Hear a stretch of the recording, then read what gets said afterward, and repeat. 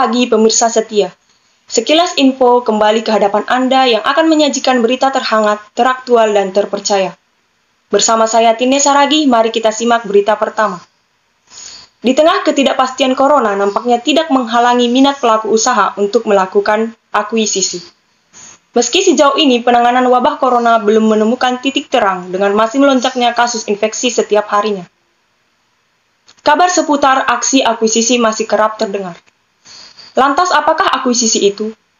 Akuisisi adalah proses pengambil alihan sebuah perusahaan dengan membeli saham atau aset perusahaan tersebut.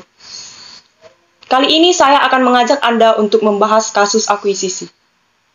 Ya, berikut saya sudah tersambung dengan rekan saya, Enda, Cantikna, dan Emi Suryani di Studio 2 News yang akan memaparkan kepada pemirsa salah satu kasus akuisisi yang sangat menarik, yaitu aksi akuisisi yang dilakukan oleh Bangkok Bank terhadap Permata Bank. Terima kasih Tinne Refrianty. Di sini saya akan memberikan informasi sedikit mengenai Bank Bangkok dan juga Bank Permata. Bank Bangkok merupakan bank komersil terbesar di Thailand dengan aset yang dimilikinya sebesar 105 miliar US dollar, dan bank ini merupakan bank daerah terbesar ke-7 yang ada di Asia Tenggara.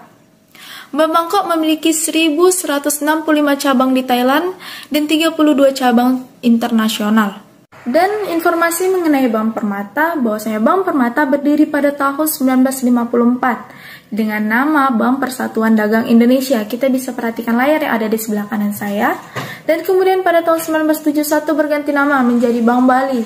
Namun dikarenakan adanya krisis moneter pada tahun 1997 dan 1998, lewat program rekonstruksi lanjutan, pemerintah melebur Bank Bali menjadi 4 bank lainnya yang tertuang dalam kebijakan yang terbit pada 22 November 2001. Kemudian diunjuk berganti nama menjadi Bank Permata.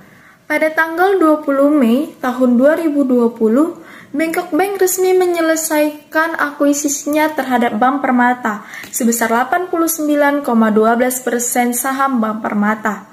Dengan dana yang dikeluarkan oleh Bangkok Bank ini cukuplah besar. Kita bisa lihat layar yang ada di sebelah kanan saya, yaitu sebesar 37 triliun rupiah.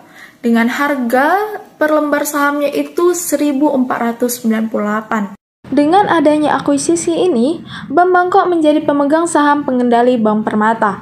Dan pada tanggal 31 Agustus 2021 tahun lalu, saham Bank Bangkok pada Bank Permata meningkat menjadi 98,71%. Selanjutnya ada fakta dari Bank Bangkok mengakuisisi Bank Permata yang akan dipaparkan oleh Emi Suryani. Terima kasih kepada reporter Enda. Saya Emi Suryani Silalahi akan melaporkan kepada pemirsa beberapa fakta di balik Bangkok Bank yang mengakuisisi Bank Permata.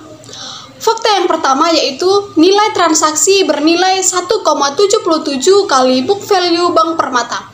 Jika merujuk dari nilai tersebut, maka Bangkok Bank akan mengeluarkan 2,67 miliar US dollar atau setara dengan 37,63 triliun demi untuk memborong saham Bank Permata. Fakta yang kedua yaitu Bangkok Bank bidik pasar Indonesia. Indonesia yang ekonominya diperkirakan akan tumbuh 5% pada tahun 2020 memberikan penawaran potensi yang lebih baik bagi Bangkok Bank.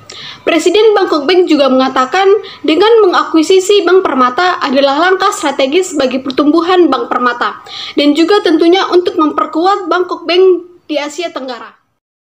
Fakta yang ketiga yaitu fokus retail dan ekspansi. Pasca akuisisi rampung, Presiden Bangkok Bank mengatakan Bangkok Bank akan terus mendukung bisnis Permata Bank khususnya di segmen retail dan nantinya untuk terus mendorong Permata Bank untuk melakukan ekspansi di segmen korporasi dan UMKM yang tentunya menjadi bisnis utama dalam Bangkok Bank. Sekian dari Studio 2 melaporkan.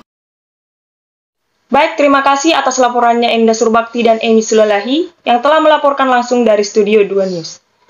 Demikian pemirsa sekilas info hari ini, saya Tinne Saragih beserta kru undur diri. Selamat menjalankan aktivitas dan sampai jumpa di berita news berikutnya.